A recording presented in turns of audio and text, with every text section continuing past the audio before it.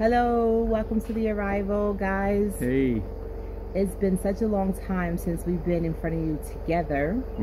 But today we come to you with our 2-year update. 2-year plus, yeah. And I think it's maybe, 2 months over the 2-year mark? Yeah, this something like that. I hope everyone's doing well, and I hope you enjoyed your summer. Since we've been before you, so much has gone on.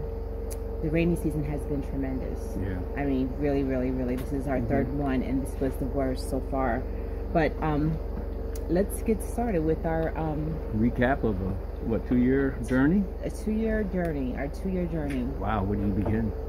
In the beginning. In the beginning, there was the Gambia. Okay. I guess we could start off when we first came and landed. You know, how it was and how exciting things were at that time. You know, and just the overall view from my point, it's still just as exciting. You know, you have a lot more understanding. I have a lot more understanding of what it's truly like and what, you know, to expect and, you know, what not to expect. So I guess the beginning was, you know, we were first got here, and what do we do? For 3 months, we actually just went around, walking around.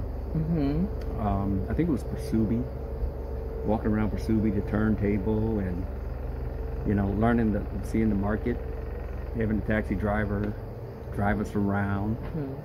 I think we went to the places that were like the monkey park, crocodile pool, just riding around and getting familiar with the terrain and the areas, the Gambias, you know, the whole area, and getting acclimated. Yeah. For just doing that for 3 months. Yeah. And then after that, you know, we had moved in, we were in our place, and what was the next thing? I mean, what do we recap? I think after moving in and, you know, getting familiar with the place and moving out on our own, and so I guess in the beginning it's really like a vacation. It's holiday, and it's for how long? About 2 months, 3 months? What do you think? How long did that last at the vacation? Well, in the beginning, it you know, when you're just here and you're just getting acclimated, it's like you're on vacation. But when you get into your own place, it's different because now you're because usually when you have Airbnb or if you have a rental property, your place, everything's included. You don't really have to pay for too much. You might pay for cash power, but after that, you're pretty much on your own. Like if you're buying if you're buying a place or if you're building, then the realness kicks in, and you really have to learn the system and learn how to get your cash power, get familiar with where you're going and what's required of you, and it takes you from a holiday feel to like, you know, this is real feel, and you just get familiar with, you know, with what's going on, and then you realize at that time that it's very important if you know the language. I think if I could offer any advice now, looking back, is you know, we were happy coming to the Gambia because they spoke English here, which is fine. But I believe, and I do believe, that it will serve you well to know the language, at least know how to greet when you go to the vegetable stands, or if you go to a place of businesses, if you know how to greet the people in their language, in their native tongue, and a little bit more. And I think that's very important. Yeah. And I wish that I would have known that looking back. And I think even now, if you're coming, prepare yourself to know the language. Like knowing the language is very, very important, I do believe. And just to recap on what you were saying, as far as when you were saying, you know, it's going through my mind that you're on holiday, vacation, you know, we were here, we were, you know, not really knowing how everything works, but you have to start learning how things work. I think it's more, that's when the journey begins, because you have to learn what they do here, how the locals do it, how everybody makes it here and what the system is here. And then when you start getting to that point, then it kind of like shifts.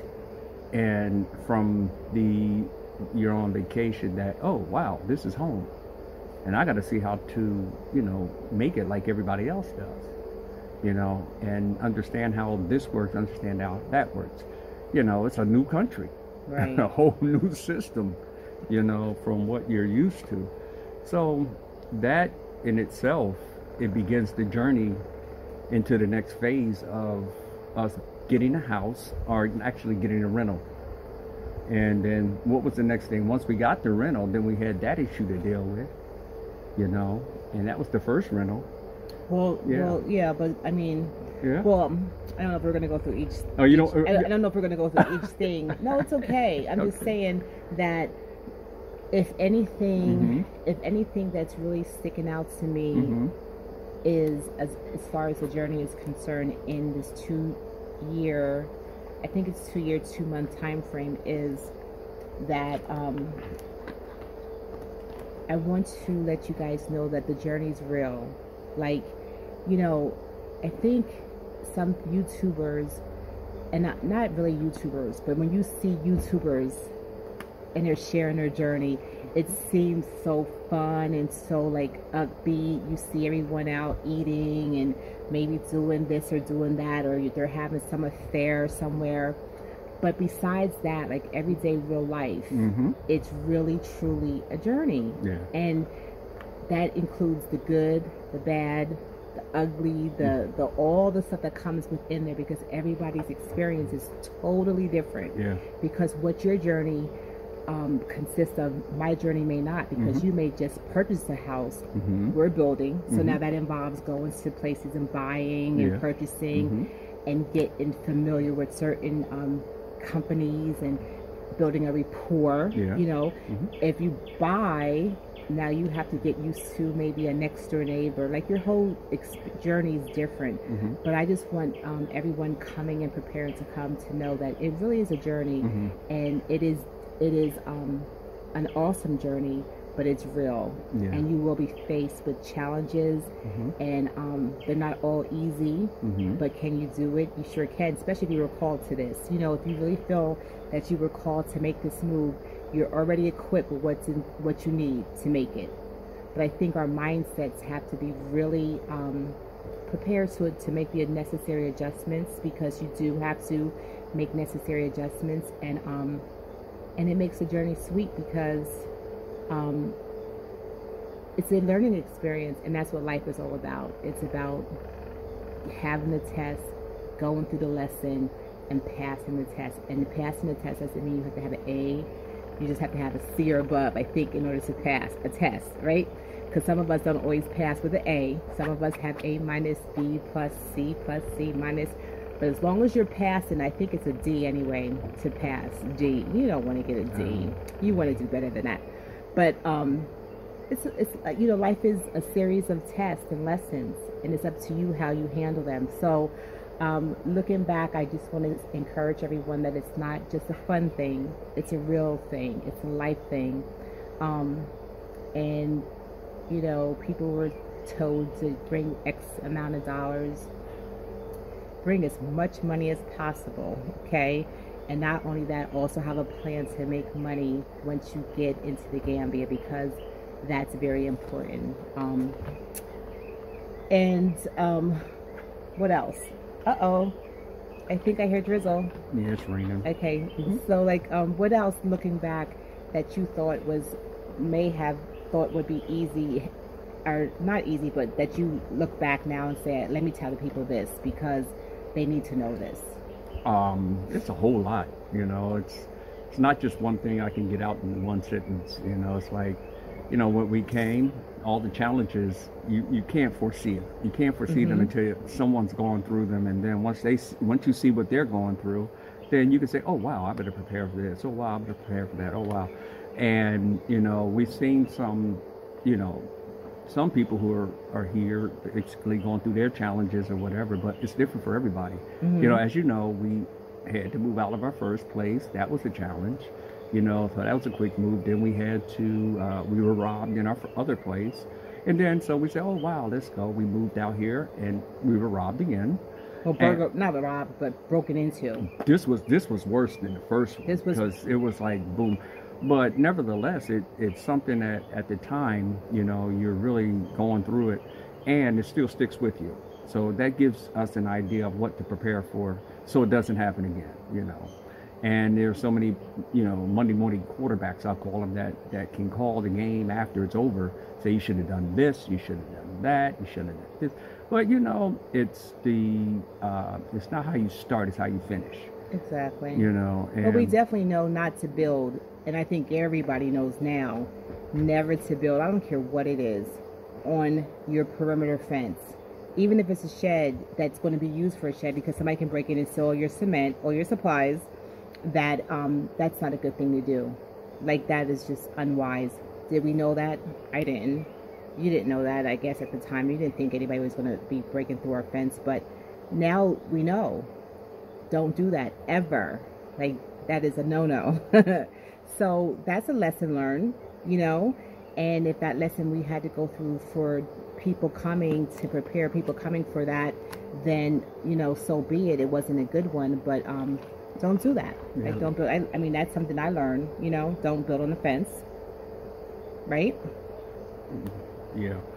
I'm sorry, I cut your train of thought, but I don't know what you were saying. I mean, yeah, but I was just saying, you know, what was I saying? That this one was worse than the other one. Yeah, it was worse than the other one. But the whole thing is, you never quit. You never give up. Yeah. You know, and if you're going to do something, you know, just the main thing is make sure that you trust in the Most High Yah to get you through, because, you know, that's a definitive. You know, you'll make it. You will make it. You might get a couple bumps and bruises along the way, but they heal. Right. You know, that's one thing about. I learned that when you go through hell, one thing you don't want to do is stop, because you can get burned. So you just go through it, whatever the situation that might come against you, and that's what I mean by, you know, a hellish situation, because evil's always present. You know, it's always going to come, but you overcome evil with good, and we're going to, you know, just like that's what I learned on this journey. You know, it tests you. The motherland will test you. She will test to see what you're made of, because you're coming here with what's in you, and it will be pulled out of you, you know, based upon what you're dealing with. Do you agree or disagree? You think that it pulls out of you who you are, the character? You know, have we learned a lot more about ourselves, about what you can really withstand, what you can't withstand, what you can go through, what you can't go through? And then you really find out how resilient you really are. Yeah. And how strong you are, how patient you are or are not. So these things, all of the characteristics that you have, and you always say, I'm this, I'm that, you get here, you will find out whether you really have those attributes and whether they're really what you think they are. So you come to yourself and you say, okay, I want to go back. I don't want to stay here. Or, well, I'm going to stick this out. I'm going to make it happen. I want to go someplace. You know, you get all these different emotions and thoughts that you may have, which is the real. And then once you go through those, you sit down, you reevaluate, and you say, you know, you pray. You say, what's the best course of action based upon the wisdom of the Most High? You know, and once you understand how you're to maneuver with the wisdom of the Most High, then you make your decision and hey, keep going. You know, so I think that's over the 2 years that I've been, you know, working. You know, in 2 years we've been able to accomplish a lot more than I thought that we would be able to accomplish. Yeah. You know, and I don't never ever want to give anyone false hopes. Yeah.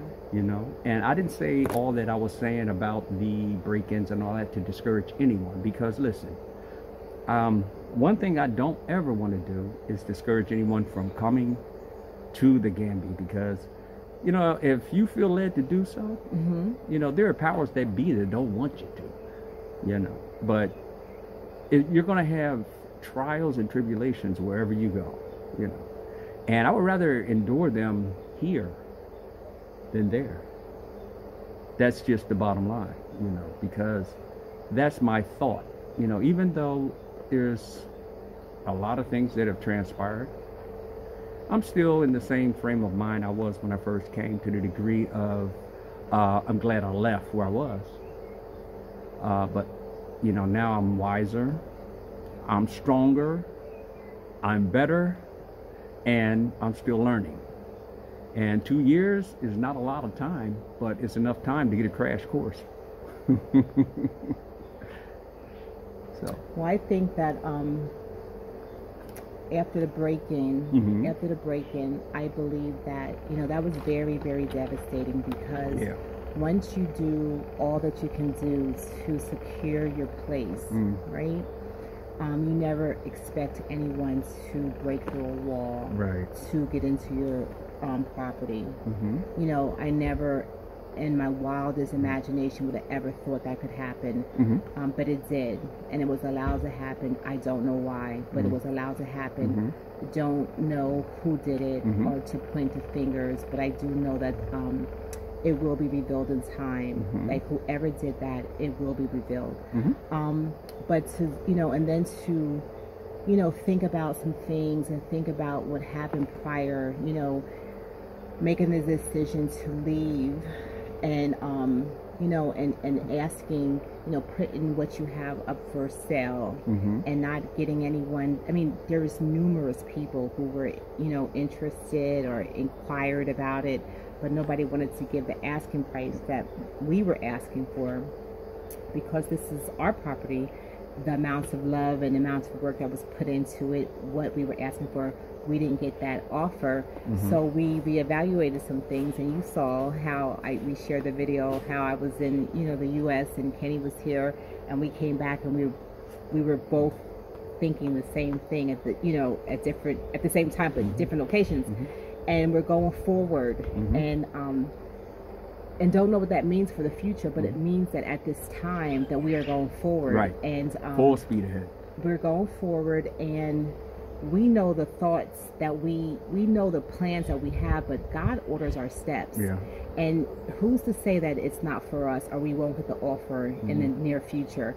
But at this moment, our steps are being ordered to continue our process, to continue going through our project and seeing it to fulfillment, which I think that is good, and that's what we're going to do. And as far as the test and the lesson from that is so severe, you know, especially for me, well, for everybody it would be totally different, you know, but for me it was so severe, and I can't even put into words the devastation of it.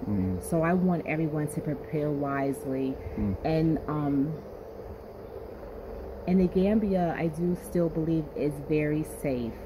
I do believe that there were just whomever that was that did that. Could have been from Senegal, could have been from, you know, anywhere. That doesn't even have to be from here. That it could have came to make it look like a certain thing, so people can be discouraged about coming back and making this transition. So we can't look to the who, but we can look to the why, or how to prepare to defend our surroundings. Because I think I just want to say that if you still want to make that journey to come home, come home. Come on. But learn that from our mistakes, or from what we may have not done all the way 100% to secure it all the way, learn from that. And do better, and then the person coming behind you can learn something from you, you know, because we all have our paths, but you know, we all have a destination. But what's the matter? Nothing. What does it say? Nothing. Okay.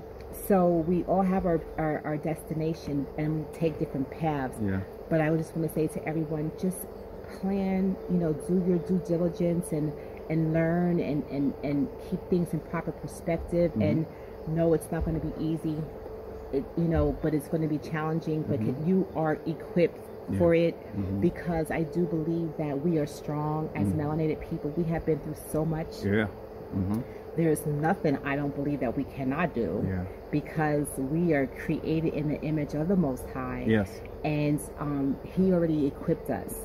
We were always doomed for failure, but give us a difficult situation. At least that's what someone else saw us, doomed for failure, and right? we rise to the top every time, no matter what the situation is. It's just like the thing that says, if you get lemons in life, make lemonade. So whatever you get, you can make that situation better by what you add to it, how you sweeten it, how you prepare that thing.